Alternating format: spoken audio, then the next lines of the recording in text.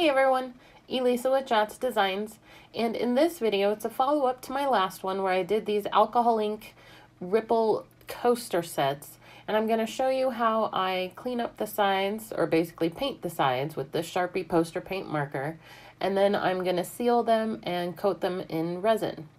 So this marker, it's silver, it's brand new. I'll show you how I start that going and get the paint up there into the felt part of the marker there. And basically I just grab a piece of paper and you push down the tip. And you're going to do that several times. And I recommend not going too fast or anything, just go slow because you can end up with paint everywhere. But basically just keep going until you start seeing the paint and the paint actually comes out on the paper. It may not coat the entire tip of the marker just yet, but it will as you continue to use it. So basically, just like any marker, you paint the sides with that and make sure you get your corners. And there's the bumps that are in these tiles. So I like to flip them over and just make sure I kind of paint the underneath side as well, because it just kind of finishes it off and cleans it up nicely. I've also noticed with those bumps, sometimes the coating will get just on the top of the bump, so it's a little bit harder for some paints to stick to, so just beware of that. So I'm just going through. I noticed with the dark purple, it bled just a little bit. So after I was done doing all sides on the 4 coasters, I waited about 10 minutes and let it dry, and then I went back and did a second coat on everything just to make sure I finally got everything coated and you couldn't see any of the colors through it. And then I took it outside to seal it, and I'm going to use this Krylon UV resistant clear spray. It's a matte and it's an acrylic coating. And you definitely want to start with a very light coat, because otherwise you can move the ink. And I forgot that, and on that first tile, it kind of muted the purple just a little bit, but didn't mess up too much. I still had it light enough when it hit the tile, so we were good with that. And I do recommend doing 2 coats of it, and you're good to go. So for the resin, I'm going to be using this Clear Cast 7050, and I got this from the Epoxy resin store. There's links below for them and coupon code as well. And this resin is it's a 2-part epoxy resin, and it's 2-to-1 ratio. So 2 parts resin, 1 part hardener.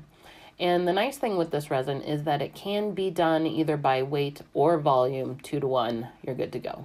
This little silicone cup I'm using, it came as a basting brush set, and I just chopped off the top to use it for measuring resin. Works great.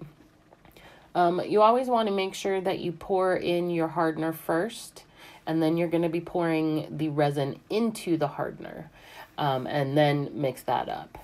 So just starting with the hardener here, got it weighted. Basically, I had it at 19.1 is what it dripped out to. And then I just cleared the scale and multiplied the 19 twice. And that's what I'm going to pour the resin at. And most resins are thicker than the hardeners are. So just keep that in mind when you're pouring. Sometimes I've gone and tried to pour the hardener and it came out really fast because I wasn't thinking about it and it was super thin. Or the resin just took forever because it's definitely a thicker product.